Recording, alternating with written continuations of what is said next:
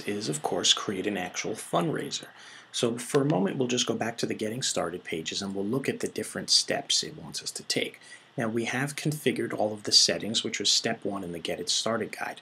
Step 2 is to create your first fundraiser, set a goal, and choose a display style. So we'll click that, and that will take us over to the Add New section.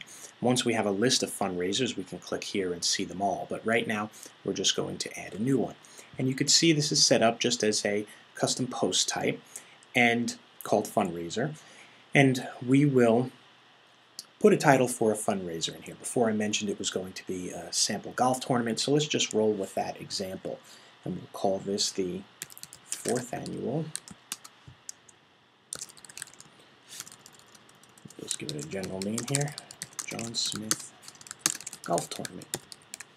And down here in the post box, you have an opportunity to add any kind of text, picture, or HTML that you would like to add in this page. So we're going to keep it pretty simple, and we're just going to add some simple information. Just to show you how this works and what it looks like on a page.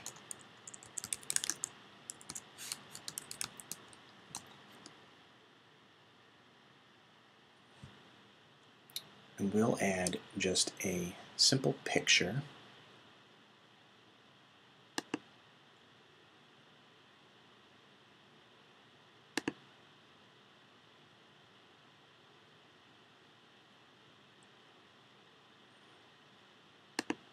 From our video library.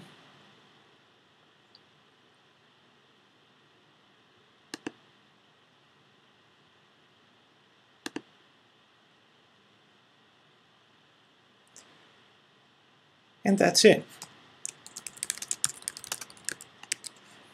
You can create an excerpt, which might show up if you have excerpts shown in your particular WordPress theme, or if that shows up on your post types. We'll just type something in here.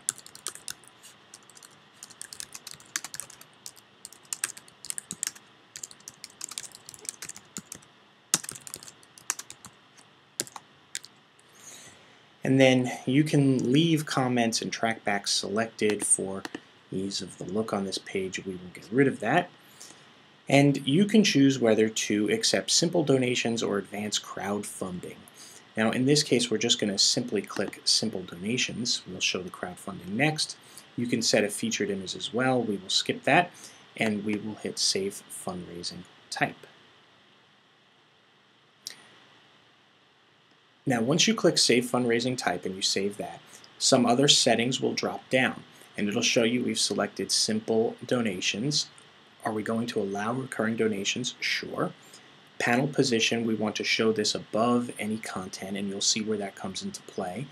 And again, you could click on the tip here, and you will show where the fundraising shows up. So the fundraising panels will show up above the content that we've just pushed. And then we can publish this, save the draft, preview it, or publish it. So we're just going to publish it right now. And then we will click over here to view this post. And you'll see here, again, we had fundraisers installed, and you will see just a very simple post. And here's the content that I added. This is the 4th annual John Smith Golf Tournament. Please donate. The picture shows up. And again, this is clickable. This can be clicked and it'll show up a little bigger. And then this is just a virtue of the theme I'm using. It shows who posted the entry and their comments are closed. And this may vary depending on which theme you have chosen. And here is the donation information above the content. This is where we said above the panel. It shows right now there are 0 donors, $0 have been raised, and down here you can choose an amount. So you could just type in a different amount, say $1,000, and then make this donation once, daily, weekly, monthly, yearly. That's the recurring.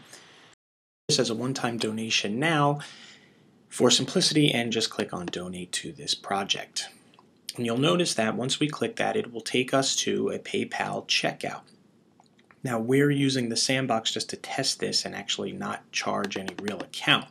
So we'll have to enter in our sandbox login details. So we'll go back to our sandbox, and we will click one of the sandbox accounts we created. Again, we didn't show how to create a sandbox account. If you're a developer, you'll know how to do that. If not, check on PayPal or do a search engine search for PayPal Sandbox, and you'll see how to set those up. So we will go back, we will log in there, type in our credentials, and then we will log into PayPal, just as you would normally log into PayPal, except we're using a sandbox so that it doesn't really charge us. It shows here the 4th annual John Smith. It's telling us to review the donation. Now, if you had a custom header, it would show up here, and that would kind of tie the PayPal transaction more into your website. And it's a great thing to do if you have a sample header set up. So we're doing this from our PayPal, donate $1,000 US now. Now again, this is just a review. And it's bringing us here saying that the donation is complete, and this is what it would look like. And you can click here, you can go to do an overview, or click here to complete your donation. So we've completed the donation, and it has brought us back to the page where you would be showing a thank you message to your donor. Now, as you'll see here, we're getting an error message. This is where the IPN from PayPal comes into play. Normally, when a donation is logged, that will send information back to your plugin, and it logs that information and shows the donor's name and the donation that they just made. Since we used a sandbox, it's not actually going to show that because no real donation was made. Hence, we get this error. Now, it's telling us you can refresh this page because sometimes it may take PayPal a while to verify that donation, in which case the donation might not show up right away, and you or your donor may have to wait a few moments. Regardless, the way your PayPal is going to be set up most likely is to send that person an email when their transaction has completed anyway. So most likely they will get an email from PayPal regardless of what it says here. But again, this is just an error message because I was in sandbox mode. Now, we're going to go back and show you a simple transaction. Or I'm sorry, this was the simple transaction. We're going to show you the advanced crowdsourcing transaction and show you how that works as well. Now, creating a crowdfunding option is a great option, and it's a really cool tool for you to use on your website to engage your community. And it's right over here in your adding a new fundraiser. And we've already pre-populated an additional fundraiser. You'll see here we've chosen the 5th annual golf tournament as if it were a year later after our 4th annual. And now, instead of simple donations, we're going to select advanced crowdfunding. We will save fundraising type. And once we do that, additional options will pop down. Again, we could choose above content or below content. In this case, we'll choose below content just to show you what that looks like. And then down below, you will have some other options pop up. Do we want to create a crowdfunding goal? We will click yes. It's going to give us a start date, so let's assume that we're starting today. And an end date, we're going to give this 1 week. Now you could choose a month, a year, however long. And then we'll input our goal, and our goal is $1,000. Create rewards. Now let's click a reward here. So what we will say is for every $250, you will win a t-shirt with the official, for some reason I'm having trouble spelling official, John Smith Foundation logo.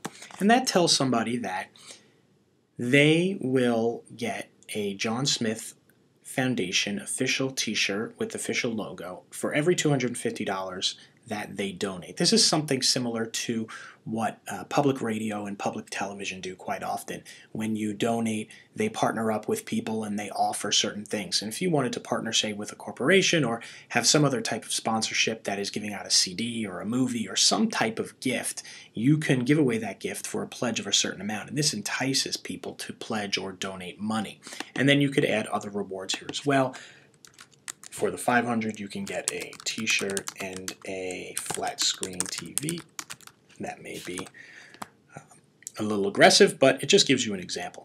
And then down here, you have the ability to customize a thank you message. And if you click over here, you'll notice the different types of codes we can use to make this personalized. We can use the person's first name, last name, a donation total, and this actually pulls the information from PayPal that was entered and spits it back out in your thank you page. So we're just going to put a general thank you here, which says thank you for donating to the 5th annual John Smith Foundation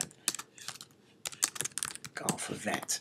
And then should we send an email to this person, and we will click yes, it will also send an email. Then you have an option to actually customize the email that is sent out from the system. And you'll see here it's pretty simple. You can edit this again with the same types of codes so that you can make it a little bit more personalized. In this case, we'll allow comments and trackbacks, and then we will hit publish.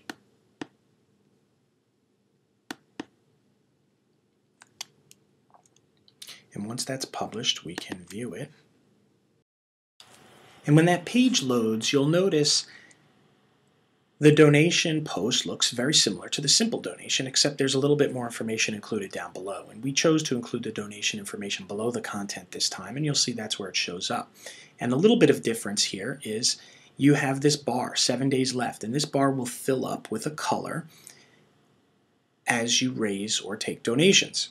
And down below you'll also notice we chose 2 reward levels, 250, 500, or they can click none for special reward, and they can, depending on which one is entered, that number will be populated up here. And you could click donate to this project and it'll go through the same process before with PayPal as we showed you earlier.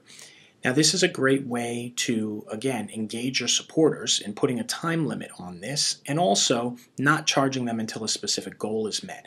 And this would be more for a specific event or a specific type of donation that you're asking for where it would be crowd-funded and people are not going to be charged until that goal is reached. So it's pretty simple to set up either a standard donation or fundraising event type of post or a more complex crowd-funded post. Now before you go live with your donation, remember to come back to settings, and if you've used the sandbox mode, make sure you change that and push that off onto a live server. And if you don't want to use advanced crowdfunding, you could deselect that and that won't ask for your additional API credentials. But we're going to put this back to live and then we're going to click Save Changes. And once you do that, you will be ready to roll with taking donations on your website. And the only other thing that I recommend doing is changing some CSS for these donations. You'll see here it's a pretty clean interface, but you may want to change these a little bit, changing the CSS to make this look different and to show up differently. Now this was the standard look.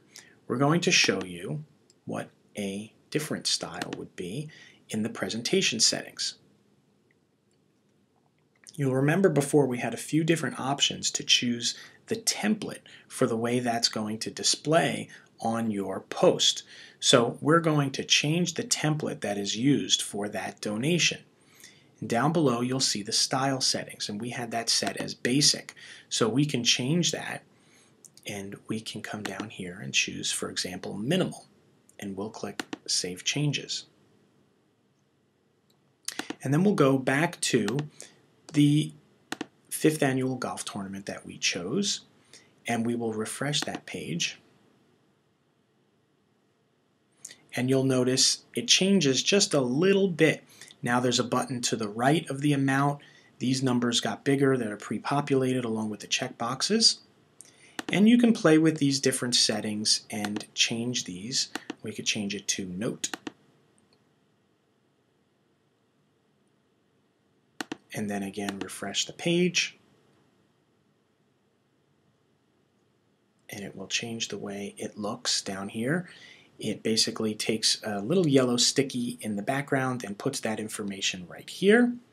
And then finally we will choose the dark to show you what that looks like for people who are using a dark background type theme.